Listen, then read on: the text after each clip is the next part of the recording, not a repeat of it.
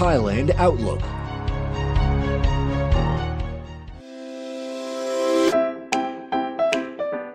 Swadee krab, welcome to another insightful episode of Thailand Outlook, the news digest program. I'm Kachang with Dachit. And from the promising rise of hydrogen as a clean energy source to the country's push for digital infrastructure and the increasing demand on the Thai-Laos rail link, we've got plenty to cover today. So sit back, relax, and enjoy the show.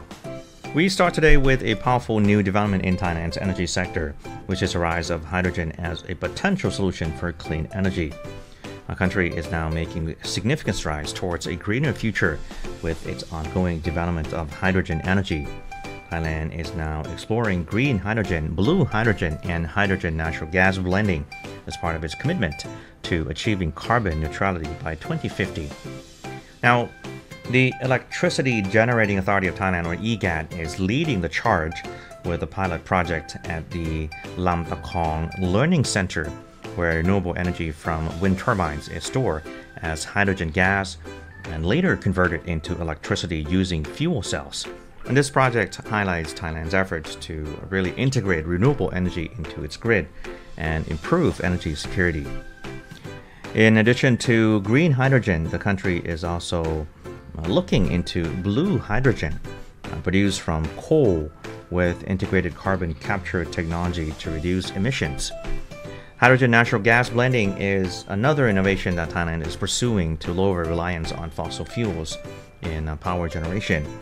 And while challenges related to infrastructure and production costs remain, Thailand's investment in research and pilot projects is really positioning the country as a leader in clean energy innovation.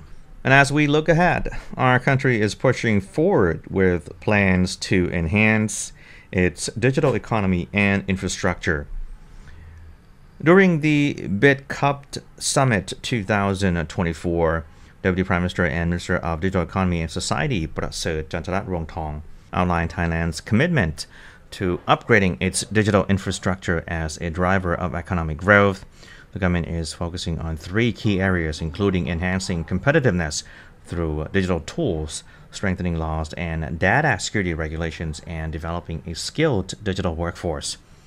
The ministry is also implementing a cloud-first policy and e-government systems, seeking to streamline public services and increase transparency. Moreover, Thailand is actively attracting foreign investment in digital infrastructure, with global tech giants showing interest in setting up data centers in the country. And these initiatives are really crucial for positioning Thailand as a regional digital hub and strengthening its global competitiveness. And for our third and final headline today, Peruvian artist Lenin Tamayo recently brought his unique music genre, which is Q-pop or Quechua pop, to Bangkok, blending traditional Andean sounds with modern pop. The event kicked off with a talk show at the Korean Cultural Center discussing the influence of K-pop on genre like Q-pop and T-pop. Lenin, who is known for incorporating Quechua lyrics into catchy pop rhythms, performs at SCBX Next Tech in Siam Paragon, entertaining audiences with his fusion of cultural heritage and contemporary music.